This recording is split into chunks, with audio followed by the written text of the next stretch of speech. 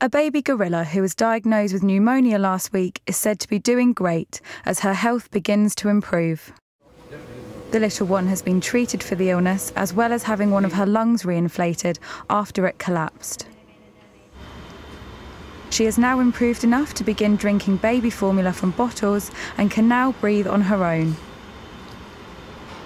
The baby gorilla is recovering from pneumonia, and she's doing great this morning. All her vital signs are normal, and she looks fantastic. She's really doing well on the formula. She's getting a lot of calories now, and you can see that she changes every day, and she's developing normally and very rapidly.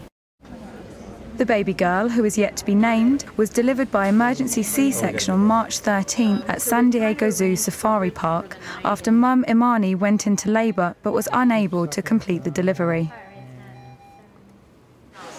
Imani has now recovered from her C-section and is back hanging out with the rest of the park's gorillas. Once the baby gorilla is healthy enough, zoo staff hope to reunite Imani with her little girl.